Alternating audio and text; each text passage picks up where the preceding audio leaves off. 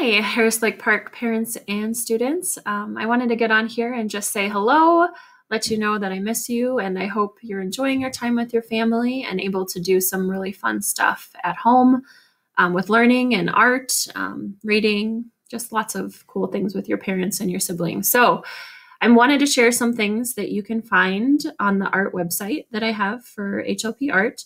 If you go to the homepage and click on Fun Art Websites, you can find different games, different websites that let you be creative, things that you can watch. So that's a great resource for you at home. But those of you that want to get right into the art making, like me, in fifth grade art, we had just finished a monochromatic painting that was going to be the background for a drawing. And so I just looked up monochromatic paintings, and you can see that there's lots of different things you can do with a monochromatic painting. You could paint something with a silhouette over top of it. These are kind of fun. So maybe you want to try something like that. If you have paint at home in fifth grade, that's something. We've also done animal drawings, so maybe you want to continue with the animal drawings. In fourth grade, we just finished a really cool weaving. And here's another weaving idea using cardboard like we did. And instead of weaving around the cardboard, it's just weaving on the front of the cardboard. But there's step-by-step directions on how to do everything here. If you have yarn at home, if you have cardboard, and then you can hang it on a stick like that and add some other fun things to it. So this might be a great project for you to do at home.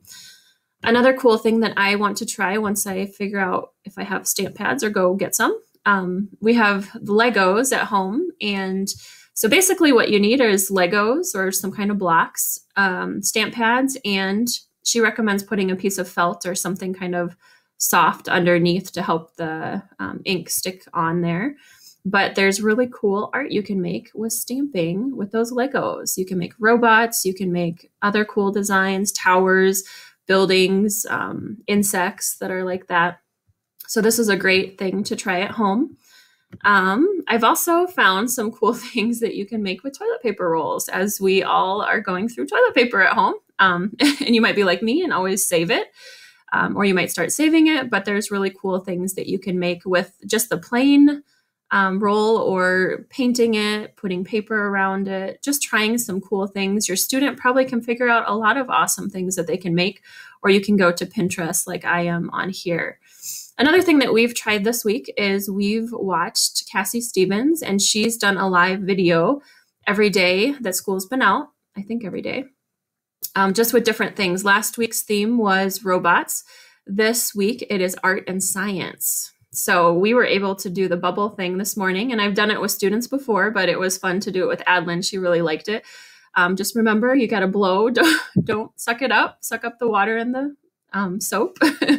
We did that at the end, so we had to stop, but she loved it. She really loved it. There's other things you can do with these videos. It's just a great resource. We plan on doing some more of her stuff today. Another thing I wanted to show you that we're doing at home, we made some puppets with brown paper bags and just some construction paper. Here's some from, let me go back.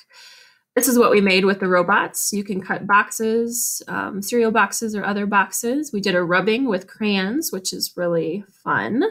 Then we covered it with aluminum foil and did some prints after coloring it with markers, and then doing some prints. In second grade, we've been printing, so this could be a really fun thing to do with your student. And the last thing I wanted to show you is in preschool, Adlin has a theme for each of the days, and her theme yesterday was oceans, so we found an ocean book. I got some supplies to make some artwork. So we did this with crayons, with watercolor paint, and then with the toilet paper roll, we bent it and then made it to kind of look like fish, and then used the Q-tip to make some dots of bubbles and eyes in the fish. And here's the one that I did. It's kind of hard to see, but we did crayon first, then the watercolor. Then I added a few other things, but depending on the level of your student, you can do whatever they're able to do. Might be something like this or like this. And as long as you're trying and doing some fun, creative stuff at home, that is wonderful. So I hope this really helps you. Let me know if there's any other way I can help you, support you.